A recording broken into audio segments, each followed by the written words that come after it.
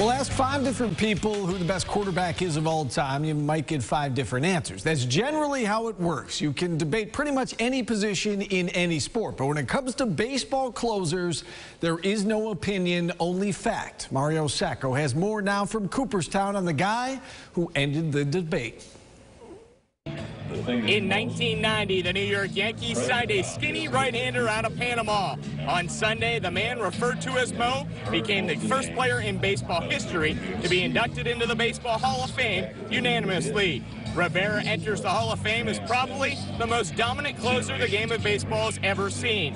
The Yankees' Sandman was a 13-time All-Star, winning 5 World Series titles. His 652 saves are the most all-time in Major League history. For Rivera, playing for the New York Yankees was a dream too good to be true. To my boss, Mr. George Steinbrenner, it's a person that I would love for him to be here present so I can look at his face and say thank you for believing me. It's a privilege and honor to just be part of one organization. I did it with dignity, with honor and pride. I tried to carry the pinstripes the best that I could. I think I did it right with that.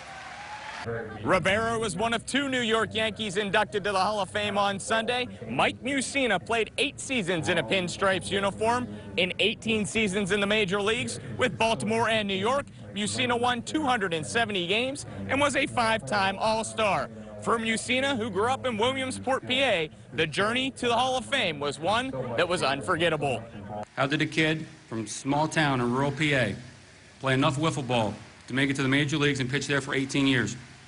I was never fortunate enough to win a Cy Young Award or be a World Series champion. I didn't win 300 games or strike out 3,000 batters. And while my opportunities for those achievements are in the past, today I get to become a member of the National Baseball Hall of Fame.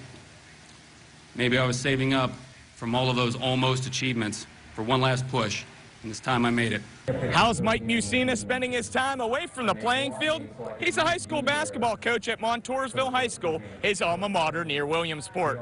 For 2 former Yankees, their legacy will now live on here in Cooperstown. At the Baseball Hall of Fame in Cooperstown, Mario Sacco, News Channel 9 Sports.